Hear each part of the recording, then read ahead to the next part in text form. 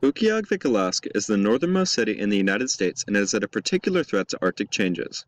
Formerly referred to as Barrow, this small city in the northern tier of Alaska has had warming of up to 12 degrees Fahrenheit in the month of September. This temperature difference is likely tied closely to ice loss in a process known as Arctic amplification, and this puts Utqiagvik particularly at threat. All climate models account for a strong positive ice albedo feedback, whereby greenhouse gas loading extends the melt season, extends open ocean conditions, prompts greater absorption of solar radiation, delays the autumn ice freezing, and results in thinner spring ice that readily melts. In the Climate System Model version 3, ocean heat transport acts as the trigger to thinning ice and the rapid acceleration of the ice albedo feedback. Since 1979, the annual average Arctic sea ice extent has very likely decreased at a rate of 3.5 to 4.1% per decade. Apart from this, there are many other threats particularly impacting the city. With rising temperatures, the city runs a risk of having its permafrost melt, which has structural importance in supporting the stilts the houses rest on.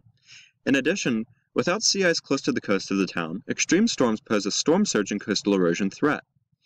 Even just outside of the city, boreal forest fires, which were very uncommon in the past, are becoming an ever-present threat. In addition to the impacts of climate change itself, the opening of a Northwest Passage could place the northern shore of Alaska with increased human activity that could lead to seals, walruses, and whales being killed or displaced. This would in turn affect indigenous populations and the food chain.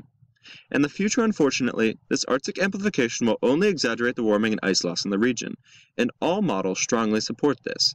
Series A1b, the realistic scenario, shows Utqiagvik at least 10 degrees Celsius or 18 degrees Fahrenheit warmer than today by 2100.